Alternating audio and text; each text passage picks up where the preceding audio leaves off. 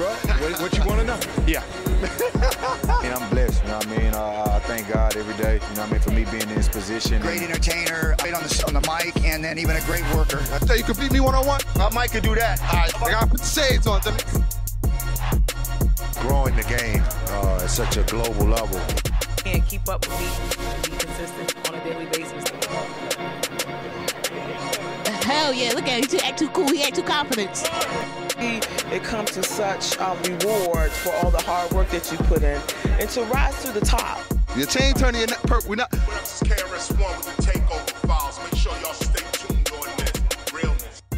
We back with the Takeover Files, Press Files production. Where we at? We at DTLR. DTLR, man. Jahlil, but Jahlil Beats DTLR. You know what I'm saying? And we in Chester with it. I got the one and only, the future Hall of Famer, the multiple-time Pro Bowler, the most electrifying man to touch cleats. I feel like the field, man. Mr. Mike Vick. No doubt. You said it best, man. You said it best. You need to do more of my intros, but yeah, he got it right. Oh, look, that was a little we only got a little time, but you know how I give it the intros, but man, how I feel to be in Philly, man. You know, you continue to be an advocate for the city, even though we didn't draft you, you know. But man, listen, man, Philly's like second home, man. Like I know I started out in Atlanta, but when I came to Philly, some of my best times was here. Some of the best people I met, and like the city will always be, you know, a place where I always want to be. Like it'll never change. It's second home. So, you know, my wife from here, I always say that. So it always brings me back. And the love just be crazy. The people is amazing.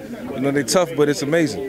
Now, I lived in Virginia for college. I went to Virginia Union Richmond, but I got ties in the 757, man. So let me know, you know, just what's your relationship, you know, how can you compare 7-5 to Philly? First of all, because I see it. You can't compare the 7-5 to Philly.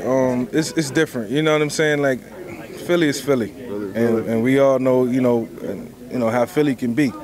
But it's a great city of brotherly love, and that speaks a lot. You know, speaks a lot and says a lot for itself.